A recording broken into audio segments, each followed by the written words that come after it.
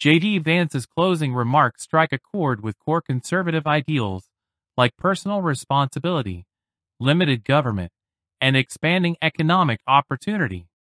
His critique of Kamala Harris's policies stems from a belief that her administration has failed to address the economic hardships facing everyday Americans. Vance stresses the need for government to foster individual prosperity and economic freedom, using rising energy costs, housing instability, and community safety as key examples. Senator Vance, your closing statement. Well, I want to thank Governor Walz, you folks at CBS, and of course the American people for tuning in this evening. And one of the issues we didn't talk about was energy. And I remember when I was being raised by my grandmother, when she didn't have enough money to turn on the heat some nights because Ohio gets pretty cold at night and because money was often very tight.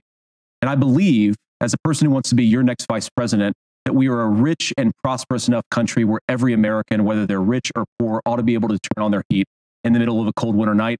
That's gotten more difficult thanks to Kamala Harris's energy policies. I believe that whether you're rich or poor, you ought to be able to afford a nice meal for your family. That's gotten harder because of Kamala Harris's policies.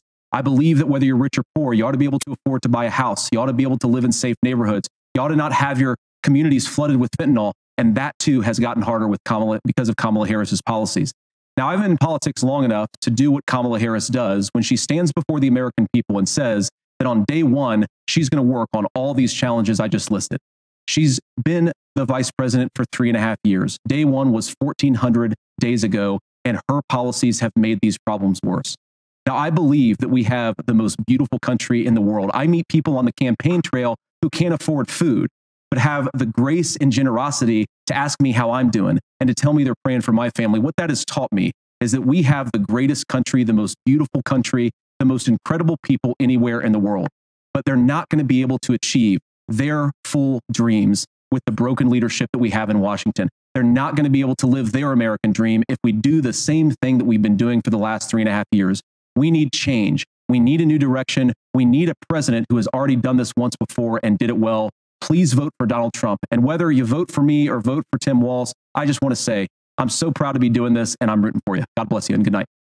Drawing from his own life, Vance shares the story of his grandmother struggling to pay heating bills, underscoring the conservative values of self-reliance and endurance. This personal touch portrays him as someone who understands the challenges of ordinary Americans while positioning Harris's policies as part of the problem. For many, it reinforces the belief that expansive government and liberal approaches worsen economic difficulties, making the American dream harder to achieve. His focus on fentanyl and community safety taps into public concerns over rising crime and drug-related issues, which he links to a breakdown in law and order under the current administration. By invoking Donald Trump as the solution to these challenges, Vance appeals to the conservative vision of strong leadership and decisive action. He calls for a leadership change, framing it as essential for restoring economic stability, safety, and individual opportunity.